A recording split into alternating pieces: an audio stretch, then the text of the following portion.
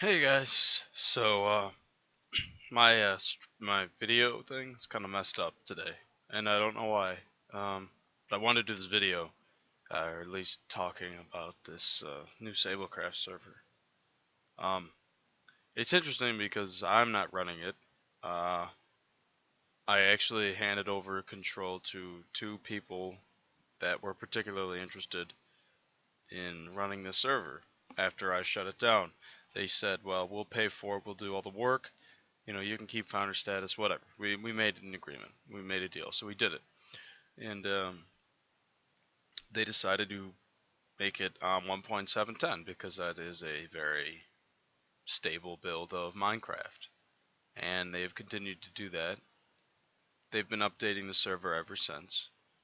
We have thought that this server is kind of the last hope for SableCraft, so in a sense there is some weight on these two guys and the crew that works for them. I do have a few of the old moderators and administrators still in place, so they're running the operations as well. They're helping out anyway. But I do have to give props to the two guys that are running the server. Um, and so far, there's a Skype conversation that they've created that has administrative talk and staff discussion, whatnot, and it's looking pretty good. Every day I wake up or go to bed, there's always somebody talking on there, talking about problems that need to be fixed, everything that needs to be patched up immediately. So that's going great. Um, I'm impressed to see that the website still gets some viewers. The server is actually still acquiring some new players. They are working on advertising. They are working on fixing everything.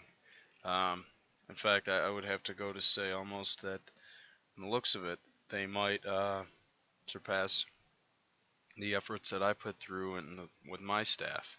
So, like I said, I have to give these guys some good credit for what they are doing. Um, and I am unfortunately not been able to get into the server to see how the spawn looks, or anything like that.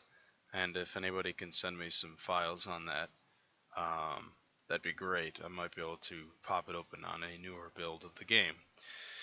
For some reason, 1.710 crashes on me.